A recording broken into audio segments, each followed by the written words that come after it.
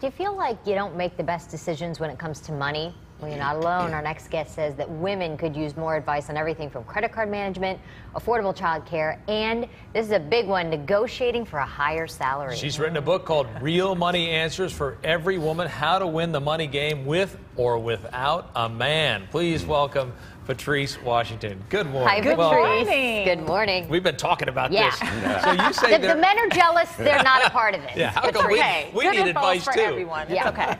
All right, you say there are several money lessons that every woman needs to learn, but the most important lesson is to affirm that you are the CEO of your life. Absolutely. Every woman needs to be able to step up and take charge of her finances. And I go all over the country talking to women, and I can't tell you guys how often I hear, well, my husband will do that, or when I get married, he'll take care of that. Oh, no. And I'm constantly reminding women, you are the CEO of your life, and a man is not your financial plan. Because most of us, 56% of us, are going to go into retirement alone, either because of divorce or, unfortunately, the death of a partner. And so, whether voluntarily or involuntarily, we have to take control of our finances. Yes. Okay, next you say, and I was there. I was in a world of hurt at one point in time with credit card debt.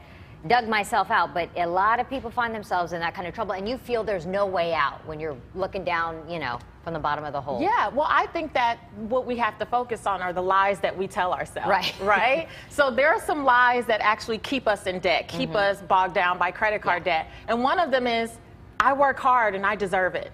Have you guys heard that? Have you said that before? Now, here's the thing, Patrice, in my defense and other defense out there, I used my credit card to live for a while. And I had to pay, you know, for school, for books, for life, not a shopping spree. Right, absolutely, and that's not everyone's case. Right. But even when you're in it, there's still at some point where you have to go, okay, enough is enough. Yeah. And I'm sick and tired of being sick and tired, and so I have to do something. So in a case like yours, that's why I always talk about us earning more money.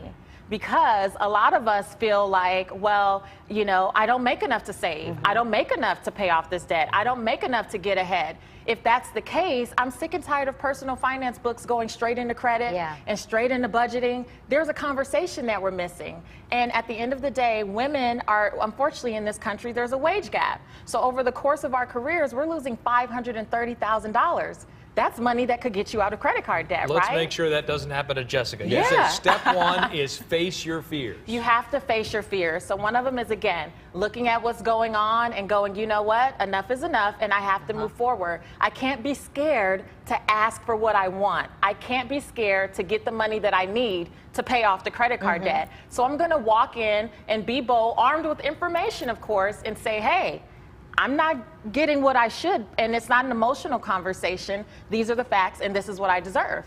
Patrice, you also say step two, make a brag binder. What's that all about? Making a brag binder is about women being more bold and confident about the ask. So sometimes we're not quite sure about what we bring to the table. We forget how amazing we are. So make a brag binder. Print out those great performance reviews.